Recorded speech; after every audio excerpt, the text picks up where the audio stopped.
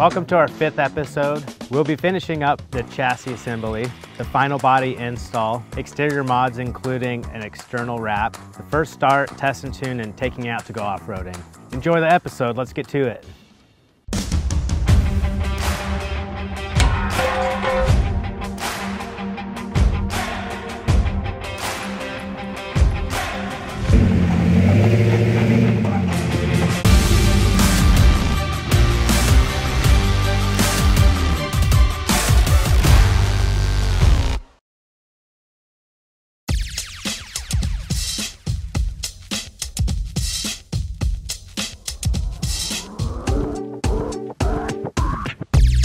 The next step was the Generite gas tank and protective skid plate installation, as well as the related gas lines.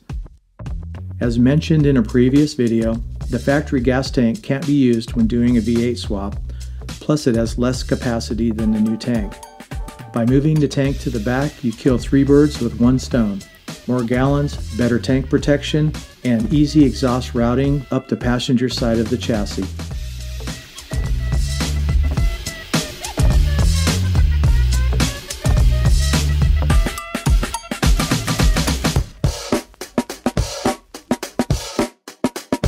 After doing research, we determined the stock Jeep transfer case is up to snuff even with the V8 swap, with exception to the driveline connectors. To be sure we had no leaks or problems, we tore it apart, inspected every piece, and put it back together with new seals and the conversion 1350 driveline yokes. The custom exhaust system was fabbed in stainless for longevity, includes up and downstream O2s, high flow aftermarket cats, and is emissions legal in all 50 states. We went with 2.5-inch tube to the cats and muffler, and 3-inch from the muffler out the rear, all tucked up nice and tight to minimize snags and damage.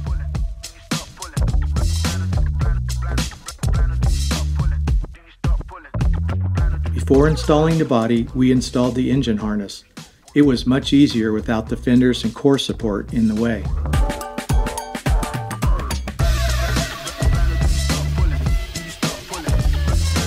The drive shafts are built from extra heavy wall DOM tube and each feature a long travel slip joint at one end and a double cardan joint at the other end.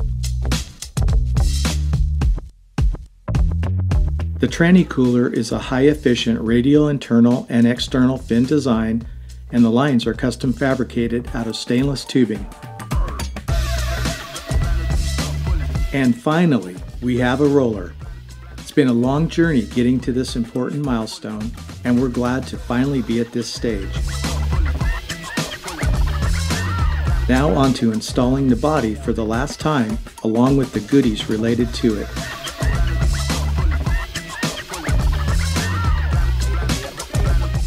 To keep the body secure, we installed a new polyurethane body mounting kit.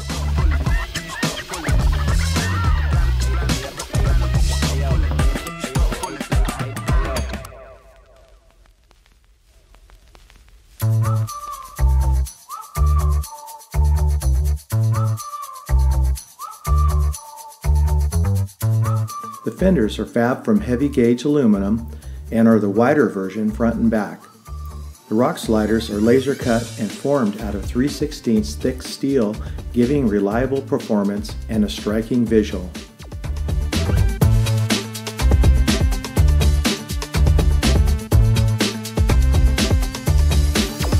Being able to hold first gear or manually shift the trans is important, especially for crawling, and the 2011s didn't come with that option.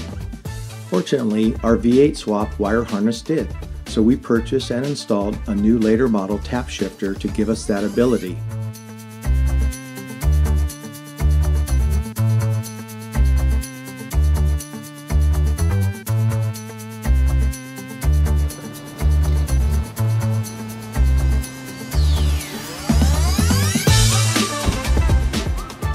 Guess what today is? No, it's not demo day. Today is start the motor for the first time. Super excited. I'm gonna charge the fuel pump a couple times. The first start is always interesting. Did we forget anything? Are all the wiring and connections correct and tight? Will the motor and trans have any problems? Okay, here we go. Cross your fingers. Oh yeah!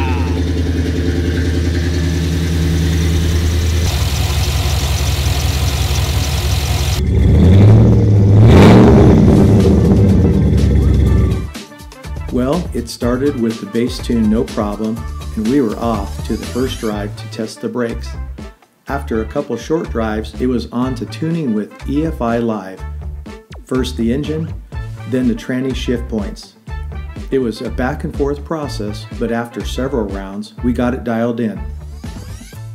We upgraded the headlights and fog lights to the newer look that incorporates LED style halos, which also serve as daytime running lights. Nice and bright and a modern touch.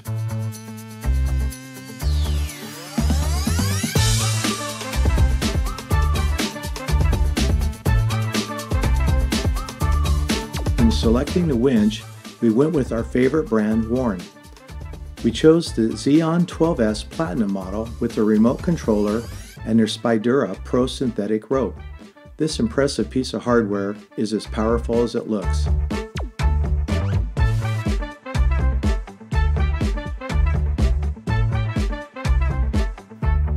To control the ARB lockers, lights, and accessories, we chose a couple of switch panels that included a voltmeter, a bunch of backlit switches, and a couple USB ports to charge phones and other gadgets. Along the lines of exterior upgrades, we installed the Mopar 10th anniversary Rubicon hood with functional vents.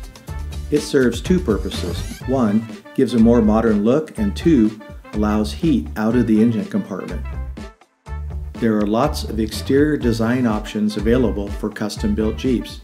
However, for us, there was only one choice. We decided to have it wrapped in a shades of black camo theme. Two benefits we loved. The practical advantage: if a panel gets scratched or damaged, no special paintwork is needed on the new panel, just rewrap it. On the design side, it looks awesome and we really like it.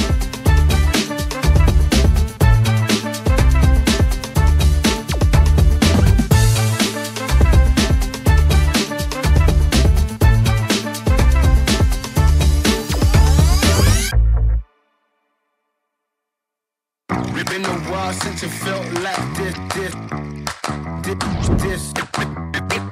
Been a while since it felt like this. Been a while since it felt like